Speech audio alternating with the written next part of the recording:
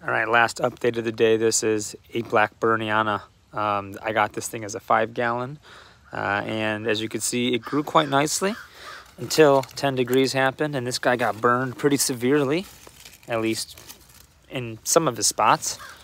But then, as you can see, his newest frond has come back to life, and as you can see, he's happily growing on a new one. So he definitely is doing just fine. He is regrowing, and this guy's is jamming. He's facing south. He's ready to go here for springtime. So I'm pretty excited about this one as this one grows long term. But this is a Blackburniana here in North Texas. Let's watch this one as it grows. Like and subscribe, guys, and pay attention to all the growth that's happening here. The next couple of years is going to be pretty exciting.